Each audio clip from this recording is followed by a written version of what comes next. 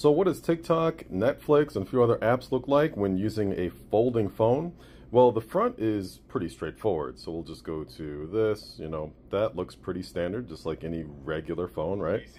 And sounds great, looks great, the dimensions are perfect, no issues there. And Netflix looks perfectly fine as well, no issues whatsoever. But let's open it up. Now, when it comes to certain apps, you can adjust the aspect ratio. I have TikTok kind of like this, more narrow than taking up the whole thing because it actually just looks better that way. And hey, yeah, he won a PC giveaway. And for Twitter, I did the same thing here. So I made it more narrow so I can see more on the screen. I don't have to scroll as much. To adjust that, you just click on here, and go over to the app you want, click on this, and then you can say full screen view, and then boom. It's much larger, but I don't really care for it this way. And then when it comes to Netflix, yeah, it looks great.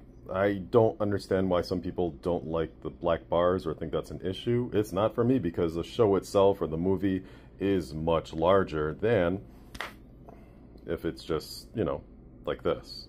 Come on, let's load it up again. Bam.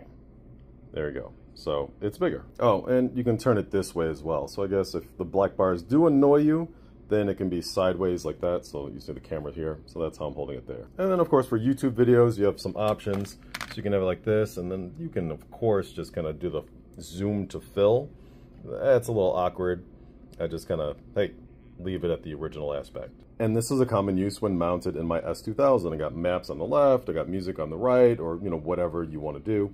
This is very useful. So the multitasking use is pretty cool. Basically, each side is its own cell phone sized area, and you're not really compromising at all. So it's much better than the previous generations, which each side was very narrow. And yes, for One Piece, I'm still only on episode like 548. I have a long way to go.